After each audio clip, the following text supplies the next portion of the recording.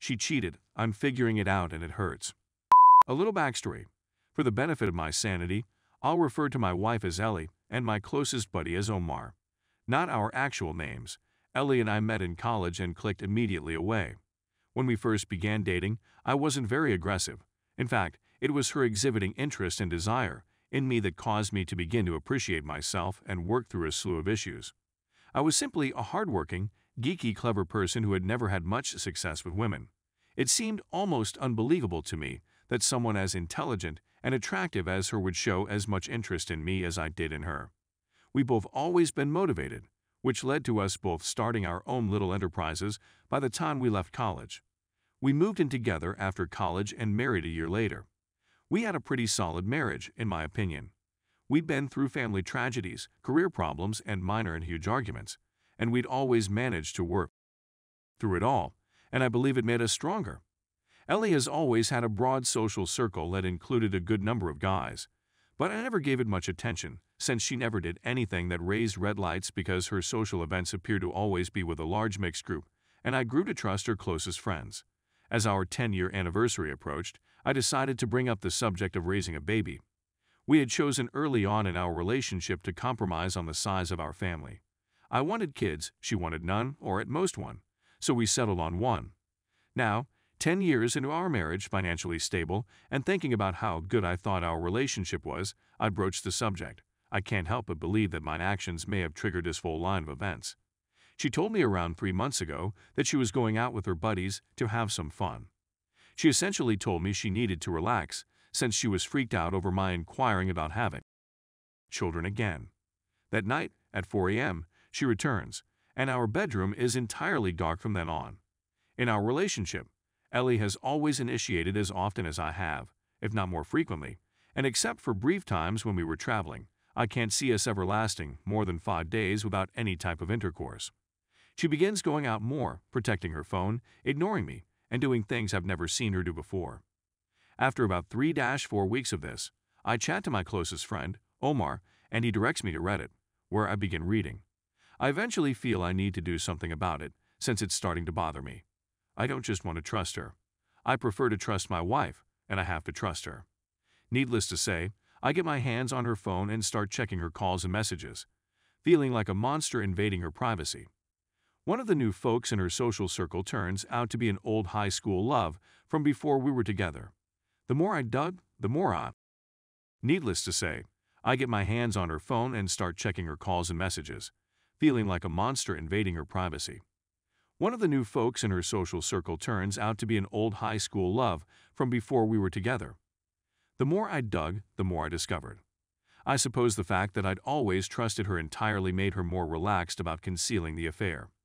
I discovered that he had attended that party a month before, and they had spent the whole night catching up and ended up kissing, not even really disguising it from her entire circle of people, and then coincidentally walking to the restroom at the same time.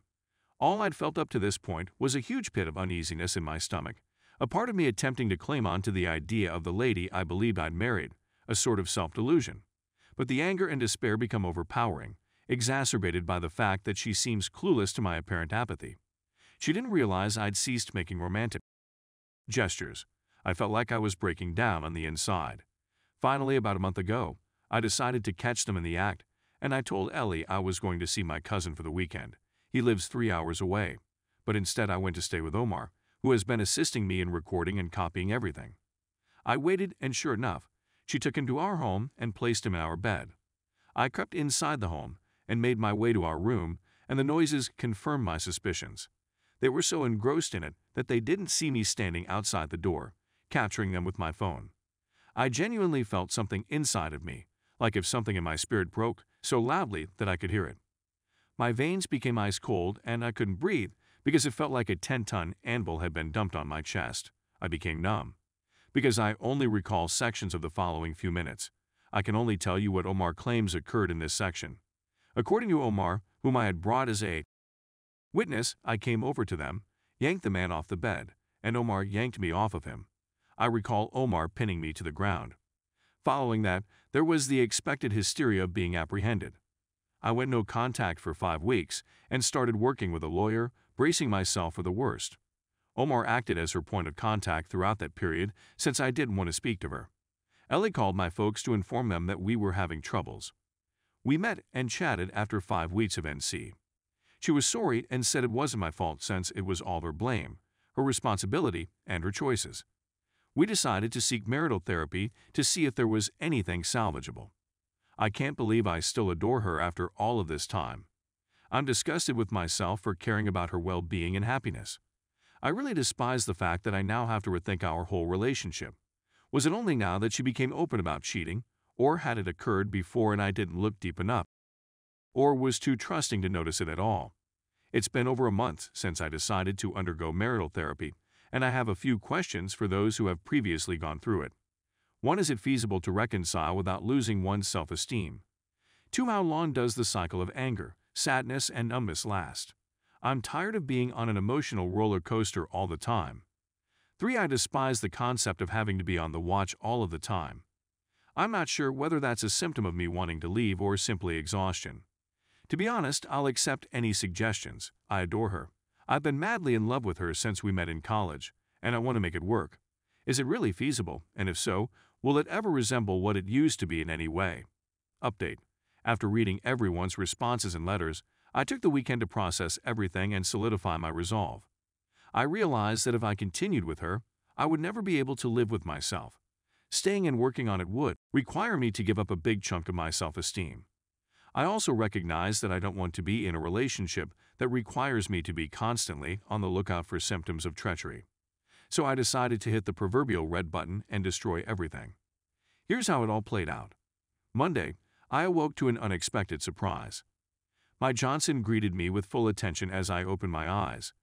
Guys, I can't tell you how surprised I was, given that I hadn't had morning wood since learning about Ella's affair. My body seemed to be screaming, hell yes, we're going to get this done today and be done, ready for something fresh. I literally laughed so hard when I saw it that Omar and his wife came to check on me, fearing I was having a nervous breakdown. I woke up, dressed, and phoned Ella's father to tell him we needed to chat. I met him approximately an hour before our main event. I was shocked at how calm I was the whole trip there. Deep down, I could still sense an ocean of feelings, but on the surface, I didn't feel anything.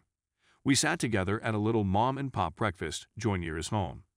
Ella's father is a wonderful guy, cheerful and witty, but most importantly, he is calm. I complimented him for how he and his wife had treated me over the years and apologized for having to have this conversation with him. He listened carefully, but when I told him why I was divorcing his daughter, he got his head. I could see he was embarrassed and furious, not at me, but at Ellie. He said he understood, and I requested him not to tell Ellie since I was going to tell her in 1 hour. He nodded, we shook hands, and he warned me to be careful. I hated having to break his perception of her. I questioned whether I should have asked him to care for her, but I suppressed that inclination because, first and foremost, he is her father, and of course he would care for her. But it is also no longer my responsibility to care for her. She is a big girl. I next proceeded to our MC session, which was on our schedule. I had spent all day Sunday preparing what I would say to her and how I would say it. For the following several hours, I intended to effectively emotion-proof my actions and words. I sat in the parking lot for 10 minutes, simply praying. I hadn't felt like I wanted or could do anything since it all began. Ellie was wearing one of the gowns I liked seeing her in when we sat down for MC, and for a few seconds I forgot everything, but then the visceral disdain and contempt I felt forced the desire entirely out. I let the counselor get things started, as I had done in prior sessions, and after approximately 10 minutes of her and Ellie conversing, I cut her off. Here's how it went, myself, excuse me, but I have a few things to say to Ellie that I wanted to be able to express here, with a neutral third party. If I am interrupted at any moment, I will just leave and that will be the end of it. Ellie, I realized I don't need to know whether this was your first time cheating. It makes no difference. I don't need to know how long it lasted. It makes no difference. I don't care how many times you cheated. It makes no difference. I'm not interested in finding out why. Even if there was an excellent explanation, a flawless one, it would be irrelevant. It doesn't matter what you did. What matters is that you did it.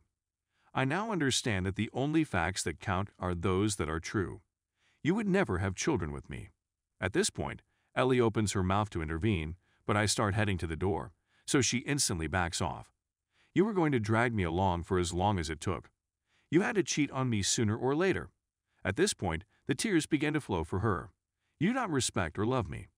The counselor seems to be ready to intervene, and I reply by taking another step towards the door, which stops that. My lawyer is filing for divorce as we sit here, and your father knows the complete truth of what has been going on as of about an hour ago. Please do not contact me. Lawyers will be the only people with whom we shall contact from now on. These are the final words we'll ever say. Bye-bye. I took the last few steps to the door and exited.